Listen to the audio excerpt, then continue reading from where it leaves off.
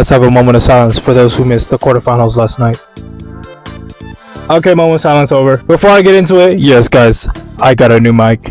So I should sound slightly better and have more freedom to yell, which is all that I care about. Anyways, I guess I was the only one who anticipated a result like this, because Tuchel made it to back-to-back finals and 3 semifinals in like a 3-year time span with Chelsea. With Chelsea. Oh, no.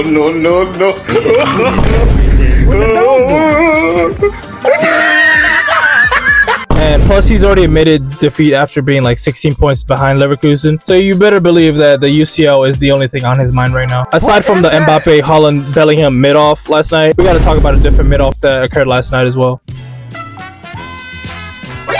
Each time when I come here, I am abused. I'm gone. I've liked it. It's embarrassing.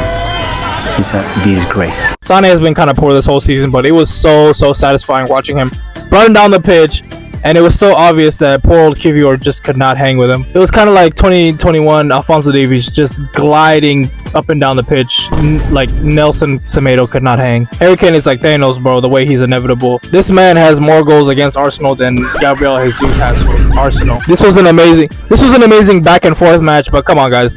Don't let the English media trick you into thinking Saka dangling out his leg to bait a foul was more of a pen than Gabriel literally picking up the ball.